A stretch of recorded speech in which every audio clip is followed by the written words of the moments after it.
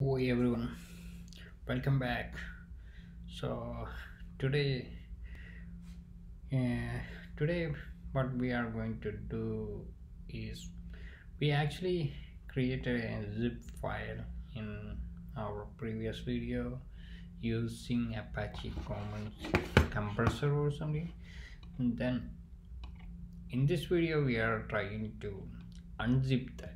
So here, if you are going to the line of 17 or 17 19 or something like that, you can see that I just created a test.zip, and after that I added a test.txt document into that. That is the thing we did in our last video. So what I am going to achieve on this video is like I need to unzip that. So I'm going to create a public static class where static void or something that just unzip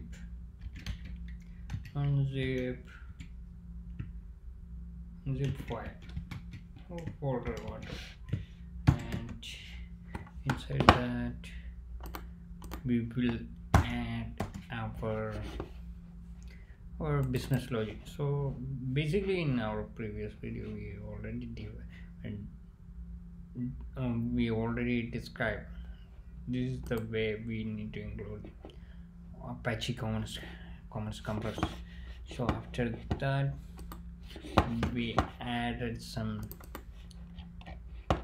classes, I mean the instances here to create the zip file. So right now the next step we need to unzip. So for unzip, probably I will use the same try catch block approach, since so I have the try block, I have the catch block. So here I have an extra things here, and here I am going here code, every format code is fine, everything is fine right now, and we are going with the remaining thing. So ZipArchiveInputStream. So in this file we use output stream. So here we are going to use input stream. So that's the only difference here inside this one. This is the only difference. So here input stream archive, and it's asking for adding that particular input. Okay, and here everything is fine, and file input everywhere. If you are in input stream, you just make it as an input stream. That's it. So new buffered input stream.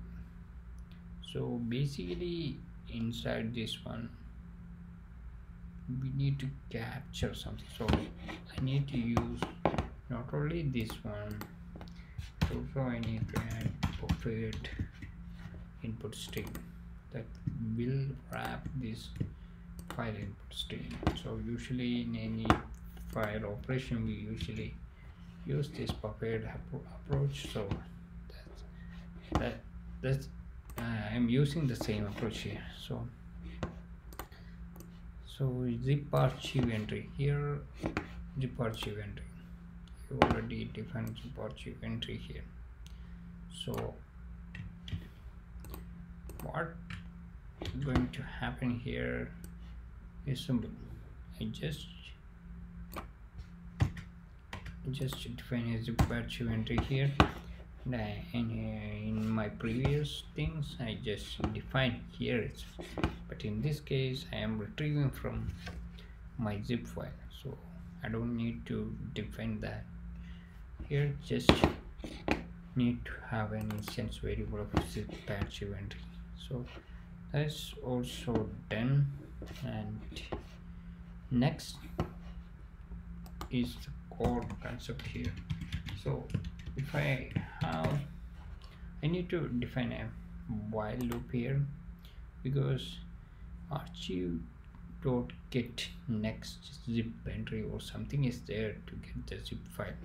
So if I have multiple zip file here, I mean if I have multiple zip file here, you need to retrieve one by one. That can be done using the note. Okay, so here is the thing. So ZipArchiveEntry, I will only add one ZipArchiveEntry here. So if you have multiple ZipArchiveEntry, you need to extract everything. For that one, you need to have a while loop. So in while loop,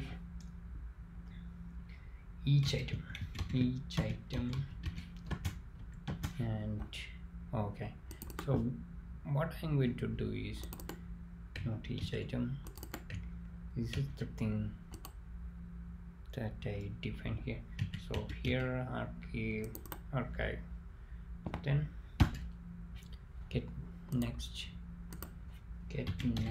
ZipEntry. Okay, so the other things what I'm going to do is, if ZipArchiveEntry archive.getNextZipEntry is not equal to none, I'm going to extract that.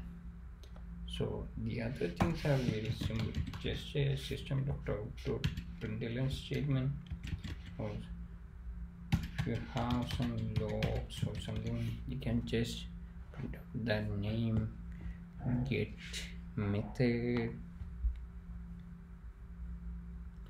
or something like that.